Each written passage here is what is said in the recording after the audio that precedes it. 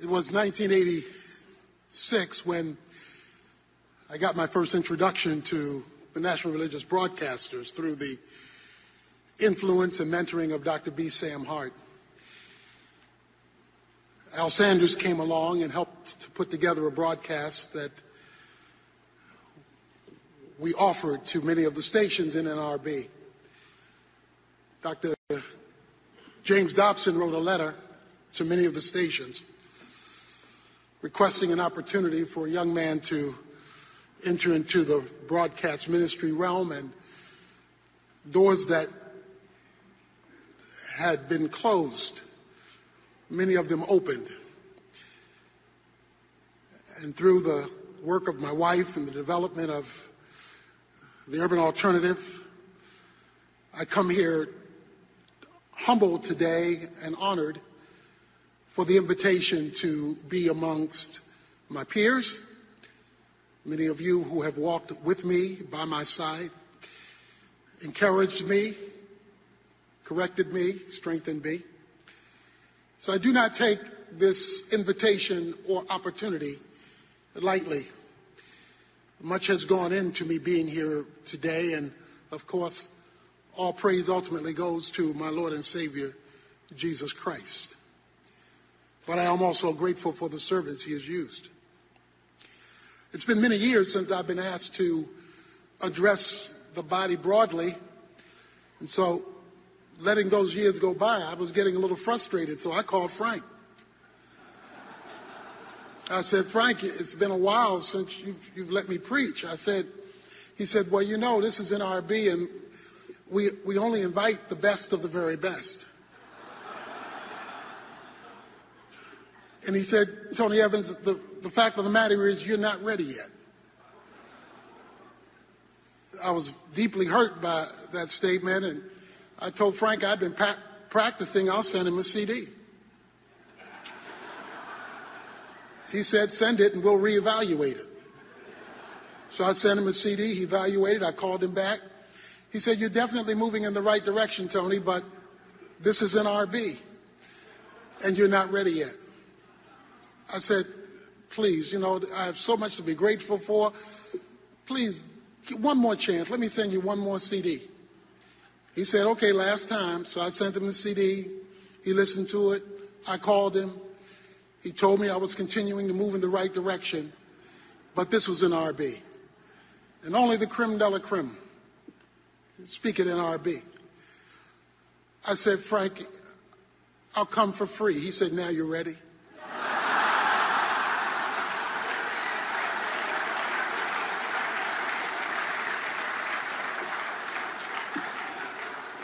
So I am honored for this opportunity.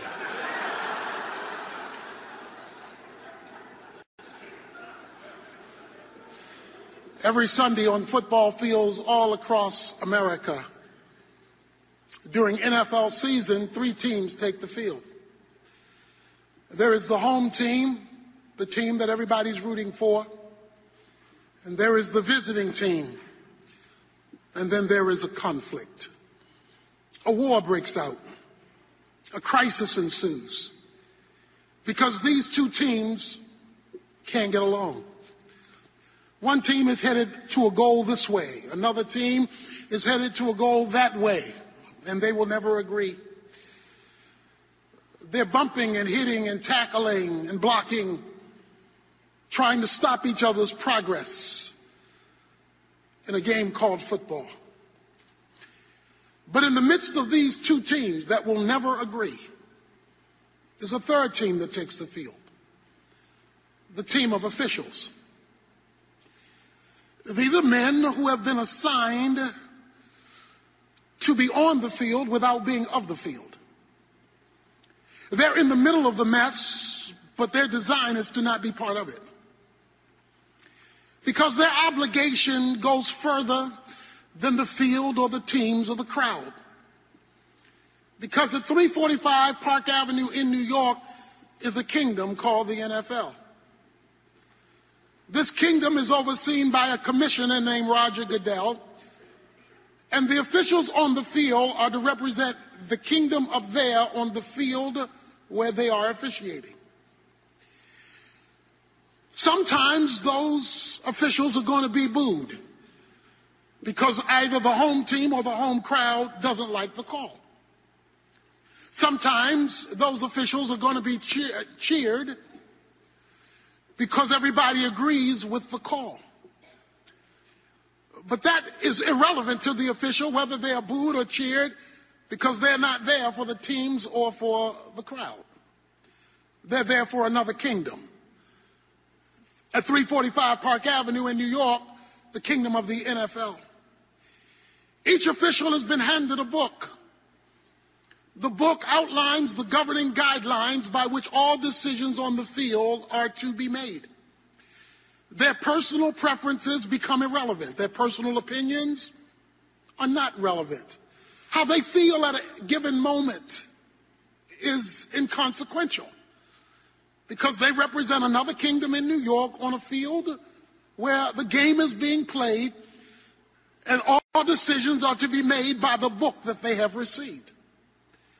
The moment that they leave the book, they lose the support of the commissioner because the commissioner has assigned them to rule in the middle of chaos based on a book they have received, regardless of the applause they may or may not get.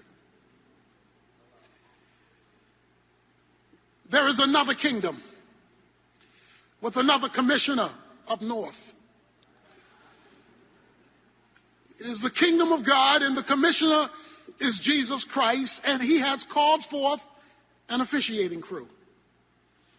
And this officiating crew is to be on the field, but not of it. They are to be in the middle of the madness without acquiescing to it. They have been handed a book. All decisions on the field of play are to be made by what has been recorded in the book from the league office authorized by the commissioner. In the beginning of this last year's NFL season, we saw what happens when replacement officials are put on the field. Instead of calming chaos, they add to the chaos because either they are not fully acquainted with what's in the book or they're not implementing what's in the book on the field of play. And those who are to bring order to madness added to it. Jesus Christ has set forth clearly what this officiating crew ought to be about in history. And I would like to suggest to you as I begin today that much of the chaos in the culture today, be it class or racial or political, has nothing to do with the competing teams on the field. That's the way it is. But it has everything to do with a poor officiating crew. That the officiating crew, called the church, who is supposed to be on the field but not of the field, in the middle of the chaos but not part of the chaos, has actually contributed to it. It is my contention, it is the failure of the church that has greatly contributed to the chaos in the culture. Officials who don't officiate well. Jesus was in Caesarea Philippi in Matthew chapter 16. He asked two questions. His first question was to his disciples, "Who do men say that I am?" All the answers were good. John the Baptist, Elijah, Jeremiah, one of the prophets. But all the answers were wrong. They were complimentary, but they were incorrect. But then Jesus turns to his disciples and he says, "But who do you say that I am?" And you can't see it in the English, but in the Greek text, the word "you" is plural. So he wasn't talking to Peter, he was talking to the group. If Jesus were texting, he would have said, "Who do y'all say the Son of Man is?" Because it was a question asked to the group. Keep that in mind. That will come up again in a moment. "Peter, who must have wore peppermint socks the way he loved to keep his foot in his mouth, was correct on this occasion. Peter said, "Thou art the Christ, the Son of the living God." Jesus declares to him, "You've said correctly." And that leads him to two verses that will blow your mind, that will change the nature of this conference, of your ministry, and of the culture. Because you see, in verse 18, he introduces us to the church for the first time. It is the very first time the word ecclesia is used in the New Testament. He looks at Peter and he says, "Now, you are Petros, a stone. But I'm going to build my program, my church, not on a stone, but on a rock." You're an articulate stone. You've got leadership skills. Whenever the list of the disciples are given in the New Testament, Peter's name is always first. But I'm not going to build my program on a great spokesperson, a great personality, or one who has all the template for great leadership, as crucial as it is. On your best day, Peter, you are but a stone.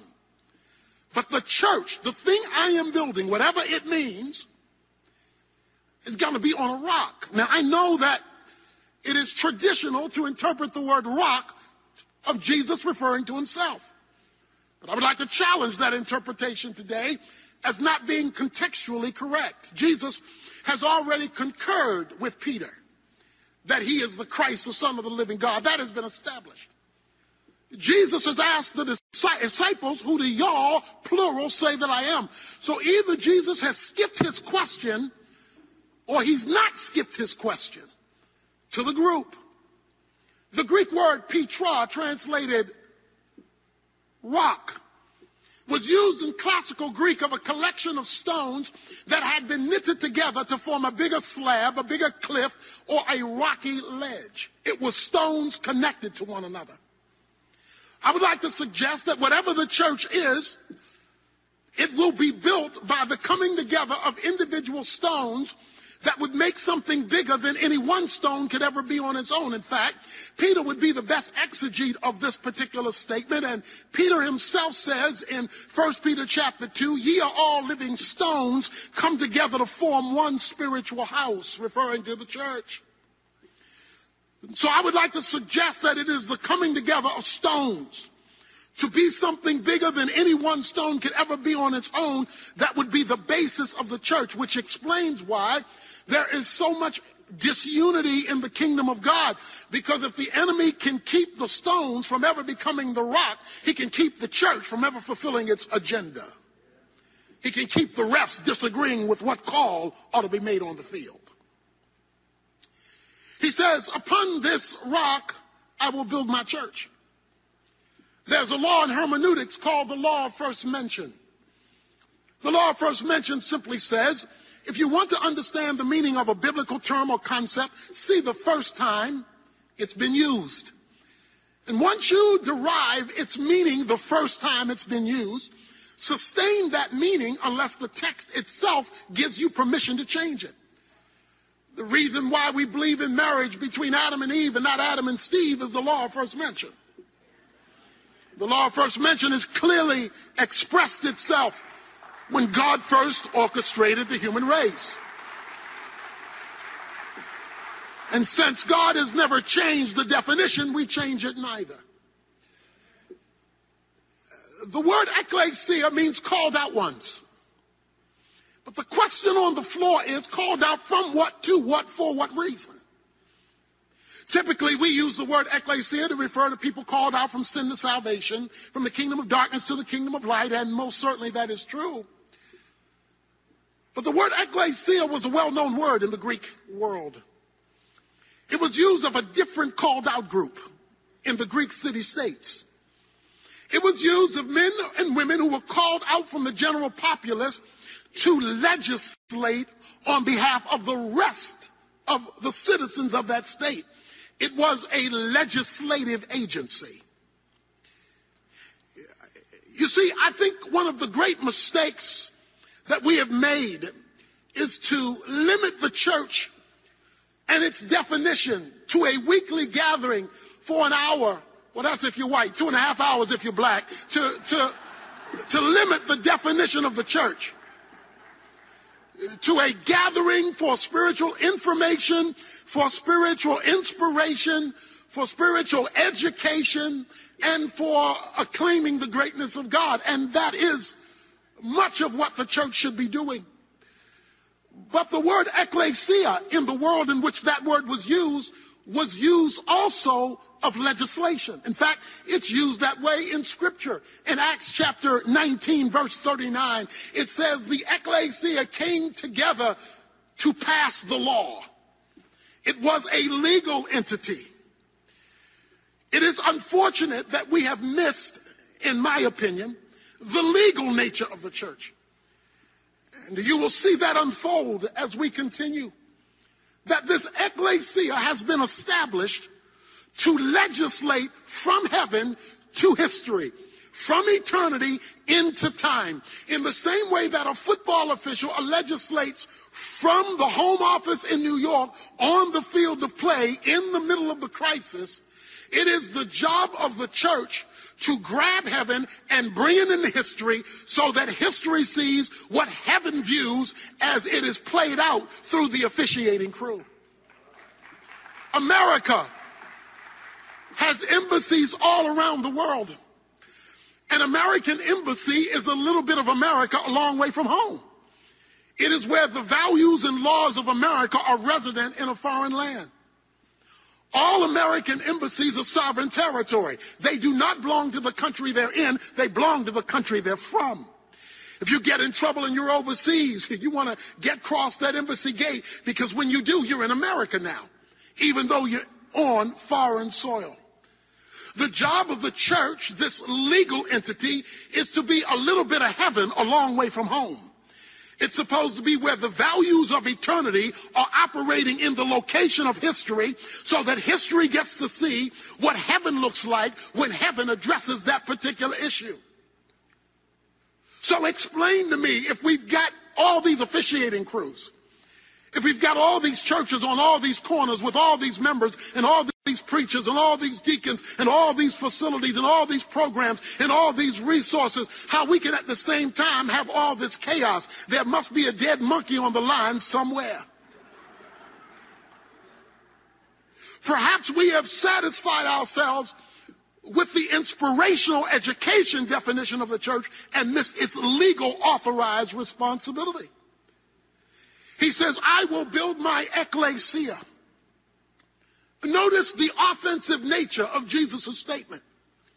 He says, I'm doing the building.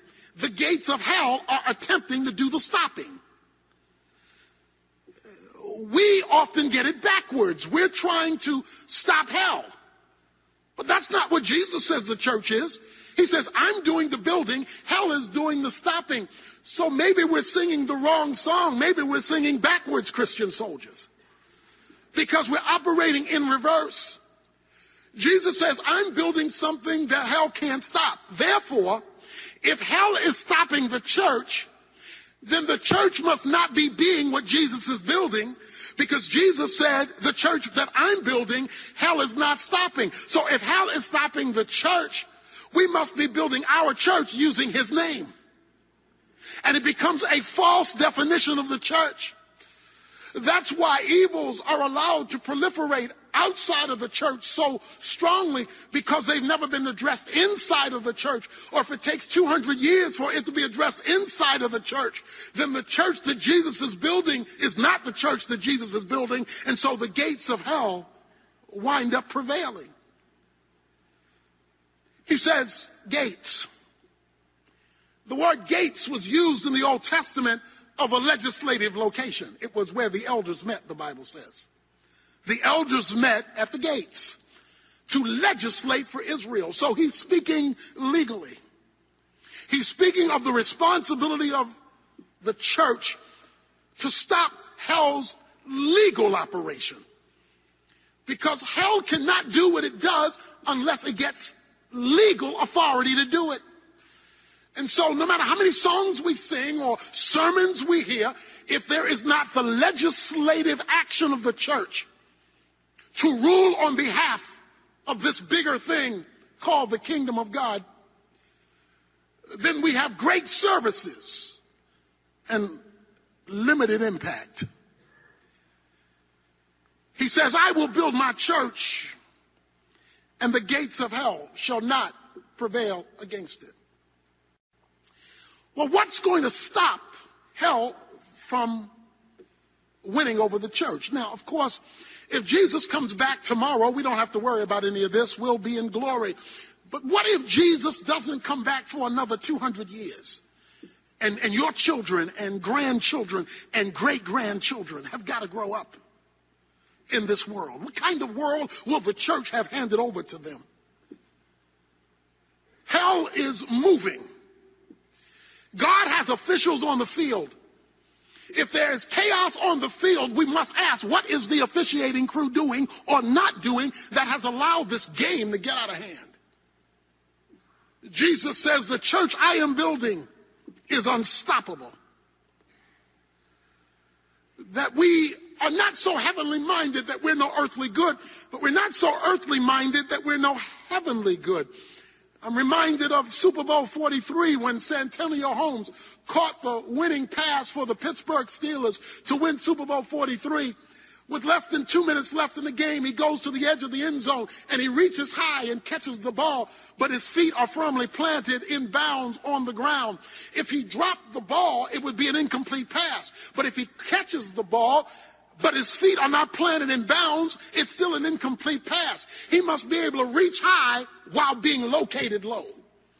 The job of the church is to reach and grab heaven with our feet firmly planted on earth so that heaven gets to see touchdown scored for the kingdom of God through the people of God who are operating from heaven to history.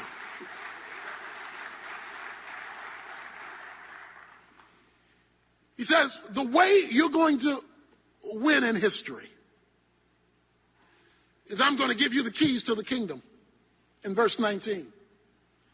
I'm going to give you, because I'm talking to y'all, and y'all are the foundation of the church. I'm going to give the church the keys to the kingdom. Let's get this straight. Only the church has the keys to the kingdom. So let's get this straight. The government does not have the keys to the kingdom. And if you are looking for the solutions to America to land on Air Force One, you are going to be grossly disappointed. God does not ride the backs of donkeys or elephants. He is the consummate independent. In Joshua chapter 5, Joshua is doing surveillance around Jericho. This huge guy shows up dressed in battle array leading an army.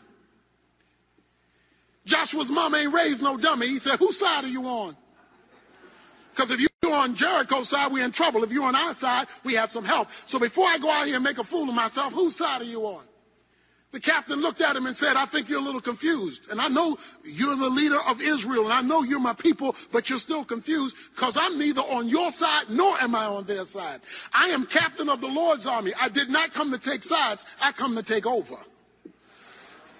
What we have done, unfortunately, is reduce the kingdom of God to the politics of men, and then we wind up whining when the party or the candidate that we wanted to doesn't get in, like the kingdom of God is dependent upon the players on the field. This kingdom is dependent upon the building of the church.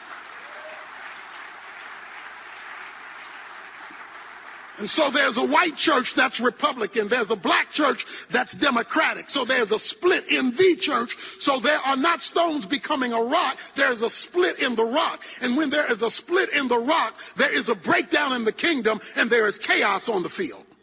Because we've allowed the politics of men to rule the kingdom of the living God. He says, I'm going to give you keys to the kingdom. What do keys do? Isaiah 22:22. They gain you access. Access. You ever been in a hurry and not been able to find your keys? That means you're not going anywhere because you don't have access to your car. Or maybe you're like me. You have keys on your key ring and you don't even remember where some of them go. So they're useless keys. I am going to give you the keys to the kingdom. And he's talking to the foundation of the church. The keys to the kingdom. Please note that the word key is plural, not singular. I'm going to give you the keys of the kingdom. Why? Because in verse 18 he talked about gates of hell. So for every hellish gate that seeks to stop Christ from building the kingdom, there is a corresponding kingdom key that unlocks a heavenly door that brings to bear against a hellish gate that which overrules its attempt to stop the building of the ecclesia of God. Kingdom. It is my conviction today that the church has been using the wrong keys. Not every church, not every denomination, not all the time, but I'm talking more collectively. We've been using the wrong keys. I was in New York City at the Marriott in Times Square. I had to check out and fly to Chicago, to the Hilton in Chicago. I went, I checked in, I took my bags up to the 30th floor or whatever it was, and I got there and I put my key in, click, click, red light. Click, click, red light. Click, click, red light. Being evangelically ticked off. Because when you travel 30 floors with bags, and you got to go all the way down to tell them this key does not work. So I went and I told the proprietor, this key does not work. He looked at me and he said, that key doesn't go to this hotel. I was using my Marriott key in a Hilton lock, and that key won't work. Unfortunately, far too much of the church is using earthly keys in a lock that won't work. And one of the primary keys today is that of politics. It has its place. We must be politically engaged, but it is not the kingdom. He says, I will give you the keys to the kingdom of God. I will give you authorization to overrule. Okay, watch this now as he closes. He says, I will give you the keys to the kingdom, and how will you know if the keys are working? He says, because whatever you bind on earth will have been bound in heaven. And whatever you loose on earth will be loosed in heaven. Binding and loosing means permitting or forbidding. I'm going to give you authorization of authority. I am going to give you the authorization to decide or not decide what heaven will or will not do. In fact, Ephesians 3:10 says that God works through the church before he deals with the powers that be. That if he cannot work through the church, you will not see his hand as powerfully and as directly as you would have seen it if the church was available for him to express himself through. You know the answer to America or any other culture? It's the church. But it's not the church as individual stones. It's the church as a rock. The word kingdom is from the Greek word basileia, and it refers to the manifestation, the visible demonstration of the comprehensive rule of God over every area of life. There is no issue outside of the kingdom. And our job as the Church of Jesus Christ is as the voice of God. We may not be as big as the world. We may not have as much as the world. But what we do have is a yellow flag in our pocket. And if we get the guts to throw it, representing the kingdom of God, because our commissioner is going to stand by our decisions, we can shake this mama up.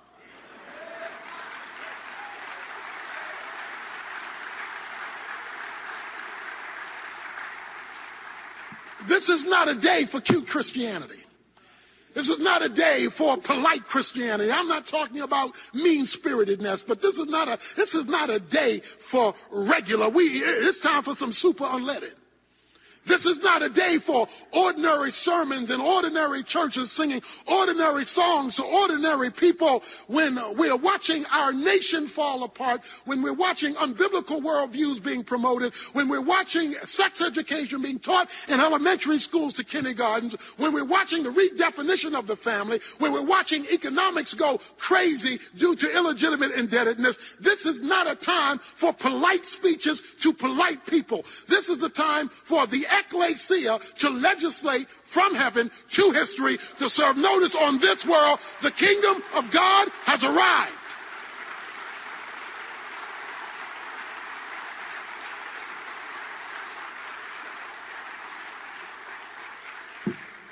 A man one day, in closing, was taking his bride to their honeymoon.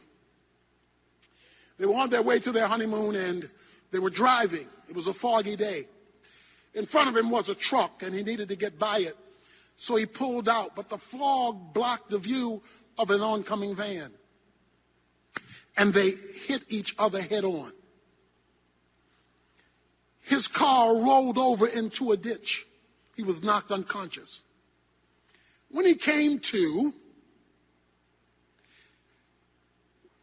he looked beside him and saw his bride gushing with blood. She had hit the windshield and she was gushing with blood. He himself was injured, but not to her degree. But he knew if he didn't get her help in a few moments, she was going to bleed to death.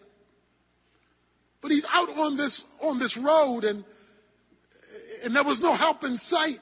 Except he noticed on a little hill just above him a sign that said, Office of Dr. Bill Jones. He thought, how fortunate could this be? That there's a doctor's office nearby. He picked up his new bride and stumbled up the hill and knocked on the door of the office of Dr. Bill Jones. An old gentleman came to the door and said, may I help you? He said, save her, she's bleeding to death. Save her, she's dying. The old gentleman looked at him and said, I'm so sorry, son. I don't practice anymore. The young man looked at the older gentleman and said, mister, you have two choices. You can either save my wife or you can take down your sign. But don't have a sign out there telling me who you are. And when I bring this bleeding bride of mine, you can't practice anymore. Don't tell me you're one thing. But when I show up with life hanging by the balance, you don't practice anymore. It's time for the Church of Jesus Christ to do one or two things. To practice being kingdom people, living kingdom lives, perpetuating a kingdom mentality through the influence of the church, or take down the sign. Don't call yourself Christian and not practice. Don't say you're a church and don't practice, because then the culture is bleeding and they don't believe you anymore. It's time for men and women and NRB to level your influence and leverage your influence so people will either practice or take down their signs, because we're living in a day when the culture is bleeding to death. Thank you for all you do, and God bless you.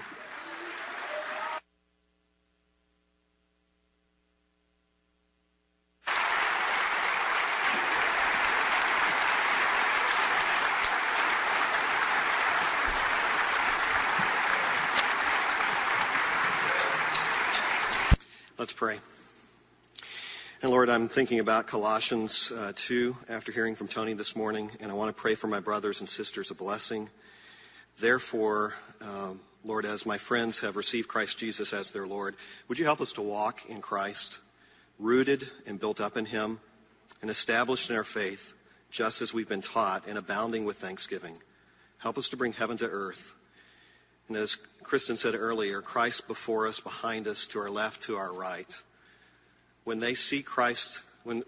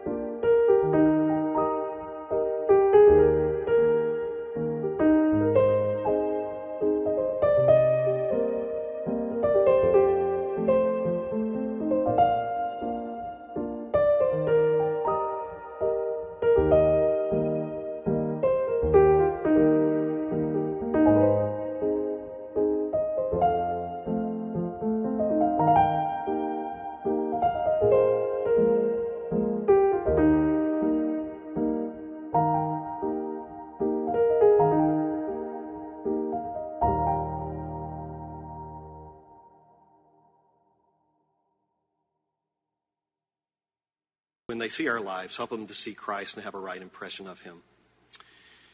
Lord, I also pray that over the next few days that this NRB would not be business as usual. We still need to do the business of ministry. But Lord, would you inhabit this campus and do something that's different and altogether you? Would you make not only the meetings productive, but would you make them holy? Would you make the rooms holy too? Lord, we pray that sin would be out of taste for us in these days, that this would also be a place of repentance where needed too. If there are friends in this room that need to make things right with one another, let today be the day that Colossians 3 wins. For Christ and his glory. And Lord, there is nothing that can wash away my sin, nothing but your blood. There's nothing that can make us whole again but your blood.